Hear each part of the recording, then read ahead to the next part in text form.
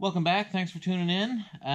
It is mid-April. The sled season is over. It turned out to be a pretty good season despite some really crazy weather. At the beginning of the season, I did a segment on installing a Noco Lithium battery in my Polaris Matrix chassis sled here. And now that the season's over, I'm going to tell you how that worked out, because I'm not 100% sure it was the right choice for me, and it might not be the right choice for you.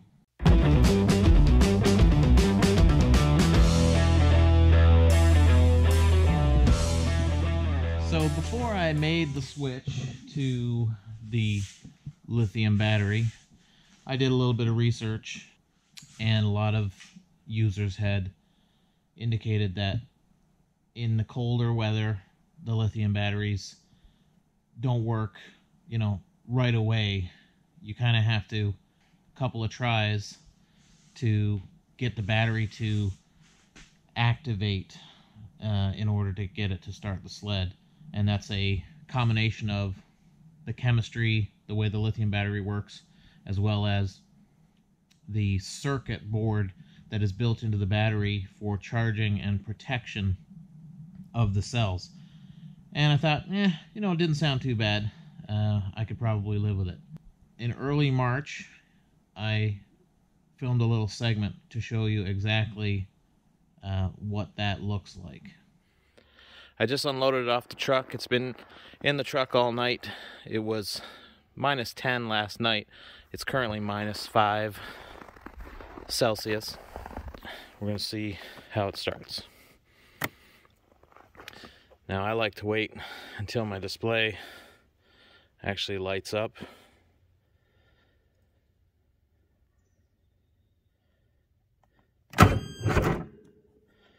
So there's the first attempt. Might have kept going if I'd held it, but you can see the display has rebooted.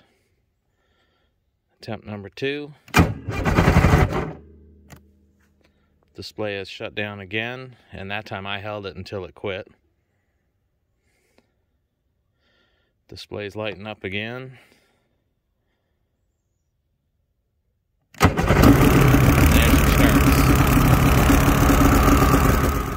So, as you can see, -5 and lower for sure.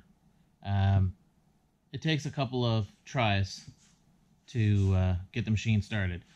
Not the end of the world, but especially on newer machines like this with a lot of electronics, it's a little annoying and probably not the best for the electronics. What I ended up doing is basically pull starting in the morning, and then I could button start the rest of the day. It was fine, which is kind of like the Skidoo shot system, but I know it's completely different technology, so don't rip my head off. But basically, if you have zero interest in ever pull starting your machine unless it's an emergency, then switching to lithium might not be the right answer for you. From what I have read, it seems like they all, regardless of brand or size, have that same issue. They all require a little bit of a wake-up load before they'll really turn over the machine. So, something to keep in mind if you're thinking about making the switch to lithium. Thanks for watching.